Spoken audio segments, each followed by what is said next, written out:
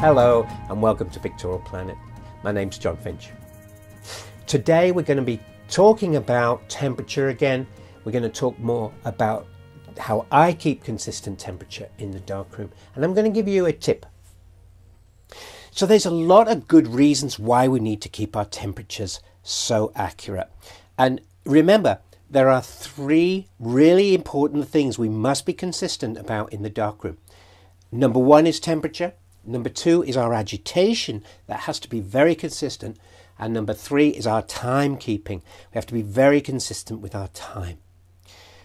We're looking at the temperature, and the reason it has to be so consistent is one, if we develop at different temperatures, we're going to get different results, and we don't want different results. We want consistency in our results so that we can print them or scan them and know that the photograph we took all that time and effort in photographing is going to come out nicely, exactly how we expected it.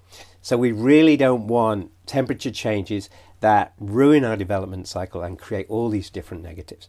So temperature is important for that. But there's another reason for temperature being so important too, and that is reticulation. Now, the emulsion of your negative is a gelatin which within it has the silver halides dissolved into the gelatin. If that gelatin is expanded and contracted, it causes what's called reticulation.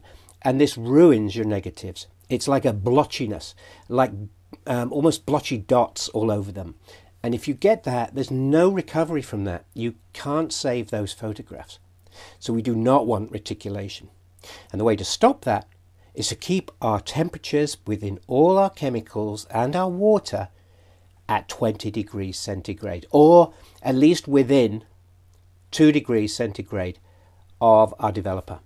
It's very important. Now, I'm going to tell you how I do it, and there's a secret to this. It's a very simple secret. Volume. Volume is everything in keeping temperature constant. The more volume something is, the bigger something is, the harder it is for that thing to lose or gain temperature. So I'm going to show you how I use volume to my advantage. Now, the first thing is I use a huge amount of water. So buy yourself a jug this size. This is a 4-quart or 4-litre jug. And I use this to get my water at temperature. Let's do that right now.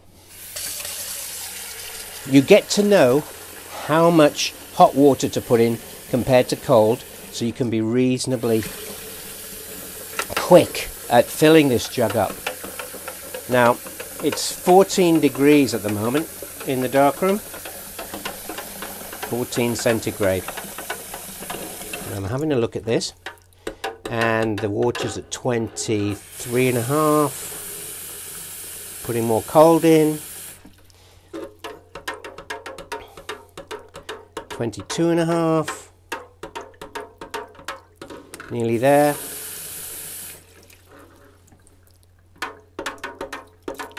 We're coming down nicely. 21. 21.1. Okay. So we have 4+ litres here of 21.1 degrees water, and I'm going to fill this tray. Again, it's all about volume, so I'm going to fill this with this water.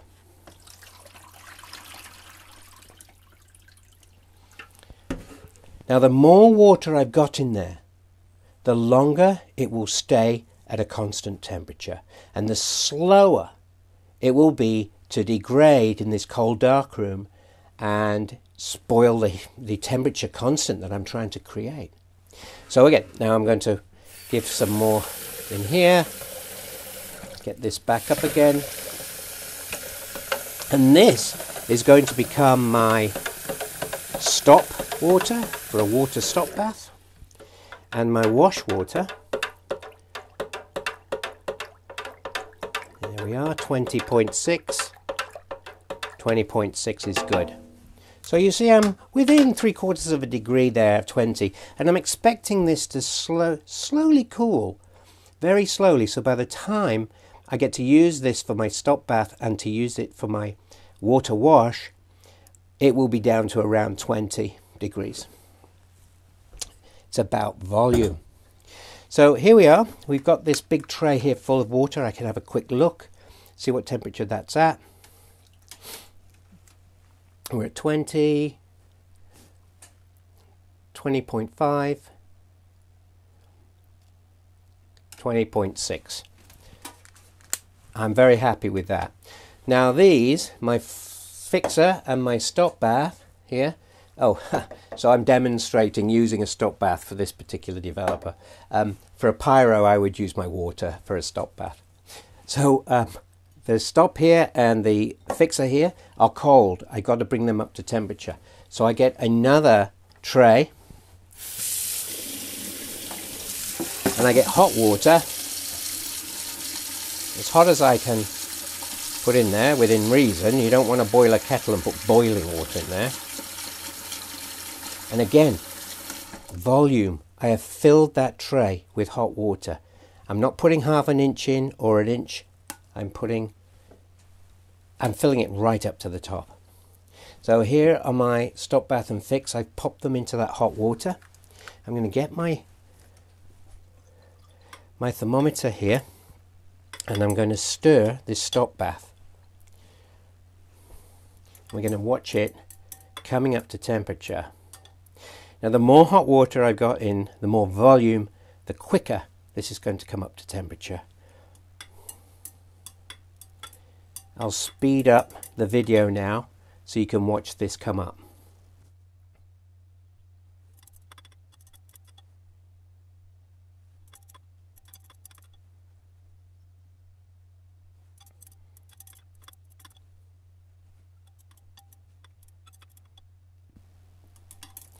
Now she's coming up to 20 now, but watch, I'm going to let it go a little higher.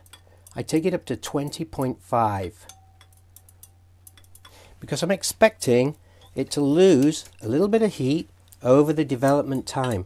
Now the fixer, notice I didn't need to wash the thermometer from stop to fix, is quite a normal situation. So that's a little hotter, the fixer, because again that's going to be even longer before I get that into my tank, into my developing tank at the end of the session.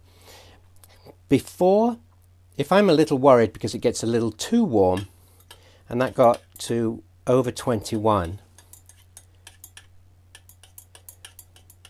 and the reason it got hotter faster than the stop, of course, is because it's got silver dissolved in that fixer, so it's got metal in it, so the metal absorbs the heat faster.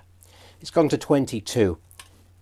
Still within my 2 degrees of the developer, although I will check that temperature before I use it. So when I've done my stop, whether it's a water stop or whether it's a acid stop like this, after I've done that, I have ceased development. So everything can go slow after that moment, and I will check the temperature of the fix and make sure it's within my 1 degree tolerance that I like. So that's how I bring my temperatures up. I've now got these into this nice bath of water, huge volume of water, and it will stay at that temperature for much, much longer, well long enough for me to complete my development of time of 10 minutes, 15 minutes.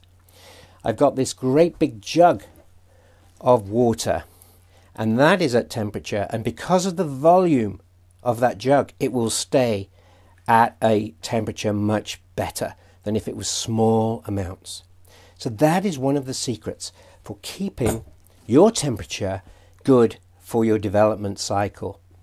Well, thanks for watching that. Volume is so important in keeping your temperatures consistent. I want to thank all the people that ask questions and leave messages on the YouTube channel. I really appreciate those. The emails I get are marvelous. Thank you so much for your emails. I mustn't go without thanking my patrons.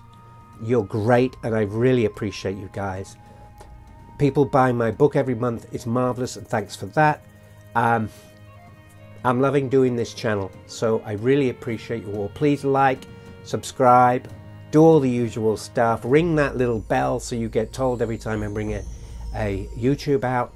And I guess Friday we've got a YouTube tip coming up. So if I can say it, a YouTube tip. So I'll see you then.